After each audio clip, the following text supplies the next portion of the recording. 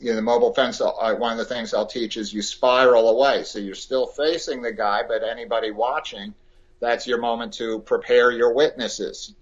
People who looking to create trouble, they don't want attention. They want to close the distance. Excuse me, sir, I've lost some, I'm out of money. If you give me your address, they have this pattern to close the distance.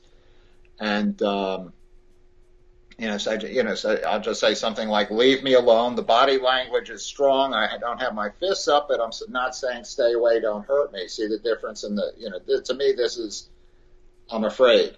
Mm-hmm. But this is, I'm declaring my space. I'm not making fists. But if I'm also spiraling away and I'm saying, leave me alone, I am preparing my witnesses. I am calling attention. And then anybody who looks over and sees what's going on, they see I'm trying to create distance, and I'm making very clear that just respect my bubble and we're fine.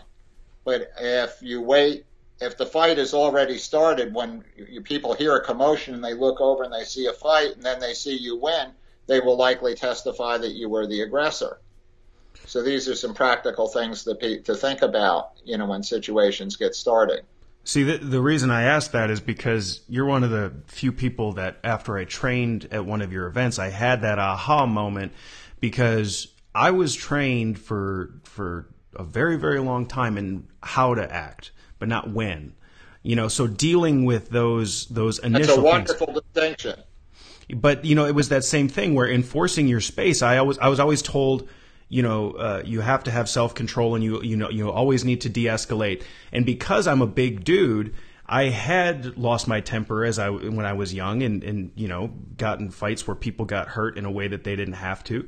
But because I didn't learn that standoff distance and how to enforce your space and be more aggressive, it got me in more trouble. Whereas if I had been taught, look, no, this is my area and I'm going to enforce it. That's safe. Now I don't even know how long it's been since I've been in an altercation for exactly that reason. Where as soon as you see something starting to happen, you deal with it initially.